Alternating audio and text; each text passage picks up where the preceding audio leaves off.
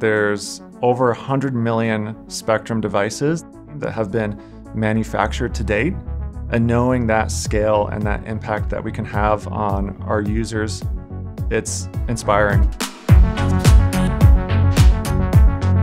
We are the industrial design and mechanical engineering team. It's important for us to be thinking about how we design our devices and our experiences with our customers and improve the customer experience. A way to look at what we do is how to fit all of these different pieces and components into a small, usable form factor. So those puzzle skills definitely help out.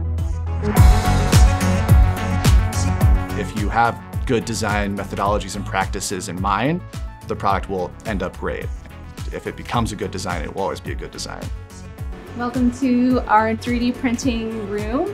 This is where we'll take our 3D CAD and bring it into 3D form. Now that we've finished our 3D printing process, we'll put it in our heated post-processing bath that will be able to remove this white material. The lab is a space that we get to use for prototyping and testing our equipment. It allows us to be able to do creative iterations and consistent improvements on our design concepts to ensure that we can have something that can go to mass production. Design is really an act of communication, which means having a deep understanding of the person with whom the designer is communicating. I think of having that conversation through design every day. Our goal is to build experiences that are intuitive, inclusive, and sustainable.